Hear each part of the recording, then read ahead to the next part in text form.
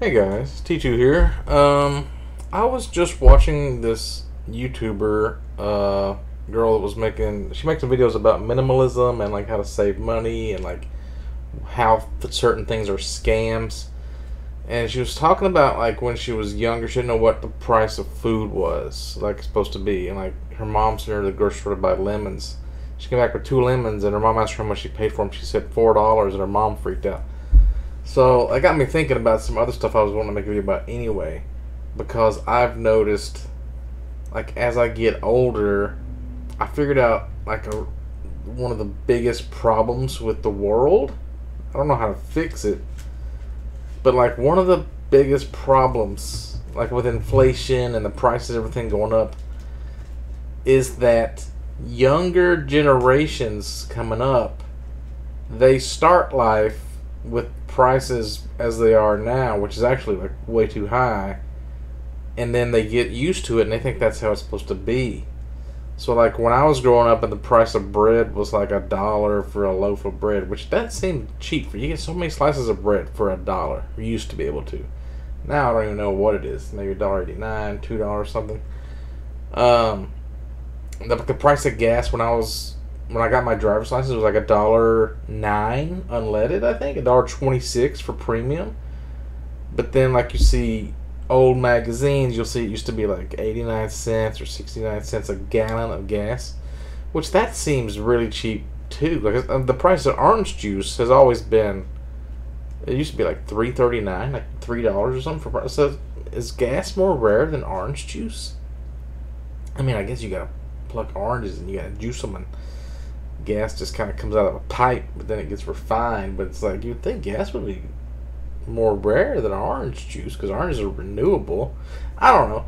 Anyway, the problem is that younger generations, like they're paying like $8 for a cup of coffee now, and it's just like, yeah, that's normal for a price of a cup of coffee, and it's not. But like as the next generation comes along, they're going to come in brand new, and it's going to go up to like $12 or $15 for a cup of coffee, and everywhere. Oh yeah, that seems normal. You know, you work $15 minimum wage, which probably will be by then. Is like, yeah, you work for an hour and pay for a cup of coffee. That makes sense, but it's not. It doesn't make any sense. Like coffee shouldn't cost that much.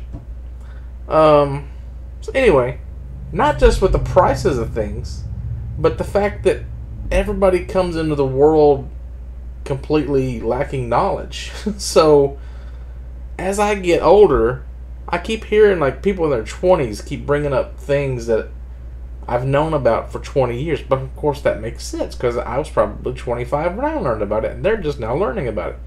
Like I keep hearing like people talking about the Antikythera mechanism. Like, oh, did you know there's this like computer they found in a shipwreck in Greece, and it's like an ancient computer, and it's like maybe the civilization. Well, yeah, I learned about that for fucking decades. What are you talking about? Who hasn't heard of that?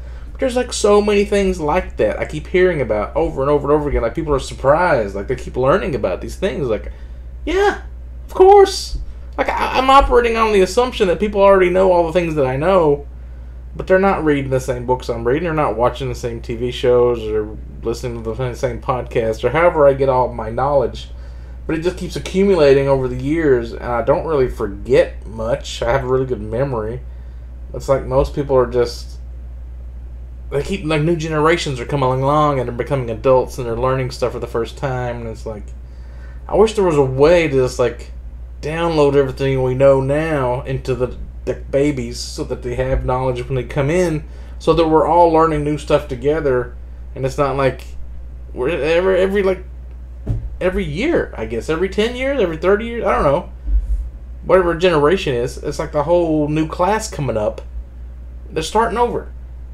Everything you learn when you die is just gone, I guess. There's not like a fast way. Plus the teachers are getting worse.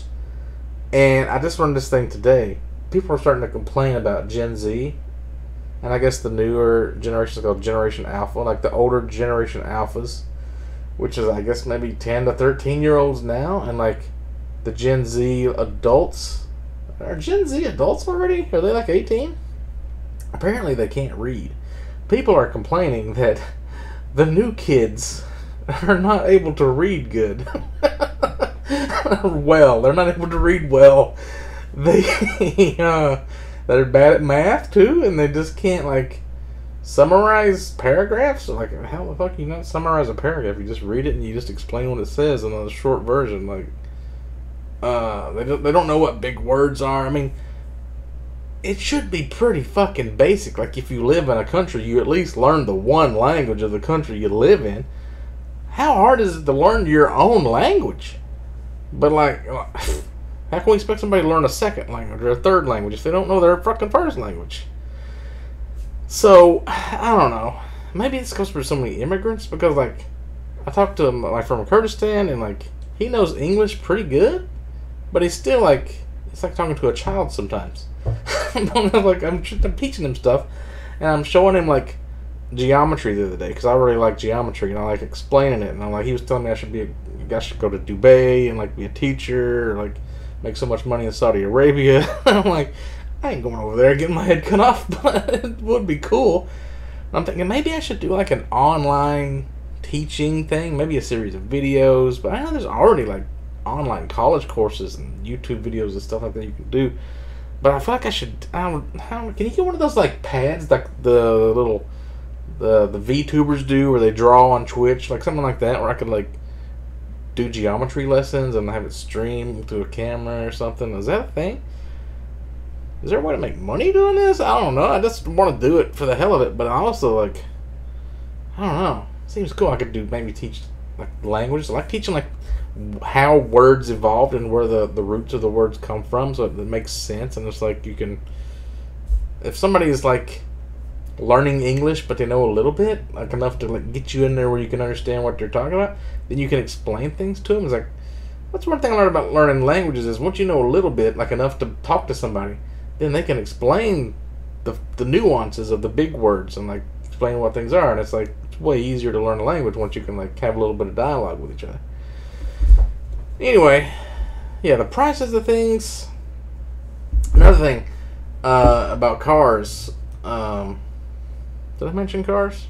Oh, she was talking about her car. She drives like a shitty car, and people that drive fancy cars. Also, like people that buy name brand shit, and you walk around with like Supreme or Nike or Gap or whatever on your shirt. It's like you're a walking billboard for the company, and they should be paying you, not you paying them extra money to advertise their stuff, which that makes a lot of sense. And apparently, like Louis Vuitton and all these like really fancy brands, there's like 2 tiers of them. So there's the tier that has all their logos plastered everywhere, so you look like a walking billboard, and then there's like another tier for actual rich people that just good quality stuff. And the other stuff, all the like, if it has Gucci everywhere, it's probably not good quality. I don't know about that. It seems to be good quality, but yeah, people that are actually rich don't wear the crap that everybody like pretending that they're rich, or they want everybody to think that they're rich wears. That's pretty cool. But anyway, with cars though, I was thinking about like my car is like going to turn 20 next year. 20-year-old car. I bought it for like $4,000 or something with a rebuilt title. I got a sweet deal on it. It just lasted forever. And there's this thing called planned obsolescence, where companies make things to break, because if you sell something and it never needs to be replaced, then companies don't make any money. And it makes you wonder, like, what kind of stuff could we have right now if we actually like had companies competing to make the best products and sell them at the lowest prices? Oh my god. Think of the cars we could have. We would have hydrogen-powered cars. You know, they've invented that several times and killed the guys that invented it. It keeps on getting invented, and the guys that invent it keep getting killed, or they go missing, or something happens to them, because we got to get every inch of fucking oil out of the ground, turn it into gas for all the fossil fuels go. It's like a big competition to see who can get it all before it disappears. Anyway. Yeah, if we had, like, you know how the razor and blades model for like shaving, like they sell you the handle and you got to buy blades that cost more than the handle for the rest of your life, or printer ink is like costs more than the whole printer itself. So like, I heard the army was buying printers like that. They would just like buy whole printers and get the cartridge out and just shred the printer, because they didn't really need the printer, they just needed the ink cartridge. Yeah, stuff like that is so wasteful, and it has to have a huge impact on the environment, and it's just bad for society in general. If I was in charge of stuff, I would make laws. I don't know how you would do it though, but there should be a law outlawing this kind of shit. And there should be a law against, like, price gouging and, like, raising prices for no reason. There should be a limit on how much things can cost and how many times you can, like, inflate the currency and just print money. Anyway, with cars, though, I was thinking, like, we spend so much money on insurance. She was talking about, like, when you have a wreck, or you're hoping you're going to have a wreck so that your insurance actually gives you value. So you're, like, hoping for something bad to happen. If nothing bad happens, then it's also bad because then you didn't get, you just threw money away. Like $1,000, $1,200 a year on insurance, and you never had a wreck, and you never use it, and it's like, oh, what did I spend all this money on? Nothing. But, like, when people have door dings, like little tiny dents in your car, it blows my mind that people freak out about that, and they sue each other, and they go to court battles and stuff over it, and they get hundreds of dollars and thousands of dollars to, like, fix dents and make sure the paint matches the exact color. If it doesn't match exactly, who gives a fuck? Like, the point of the body of the car, it's like an armored, like a knight or an armored horse in medieval times. It's to protect the engine and the wiring and the things that are exposed to the elements and getting damaged. The body is supposed to get damaged. If it has a dent in it, great. It did its job. That's what it was supposed to do. It's supposed to look like that. Because they see, like, cars in magazines, and they think, well, my car has to look like the one in the magazine. If it's not perfect condition, it doesn't count, or it loses its value and you can't resell it.